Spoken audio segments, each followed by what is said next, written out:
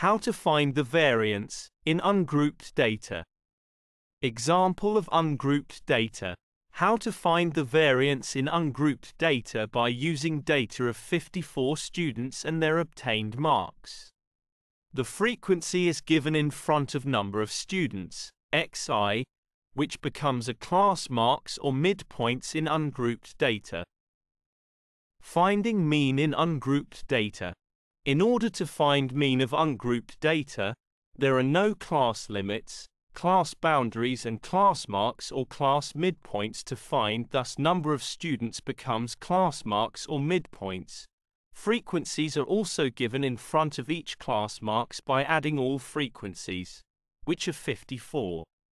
After that we will multiple first and second column to get product of fxi. After finding all values separately, we will find sum of fxi, which is 513.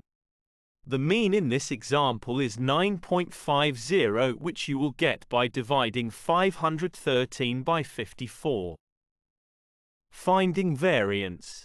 The numerator value for finding variance is 72,960 and denominator value is 60. Thus, the variance in this example in Formula 1 is 19.98.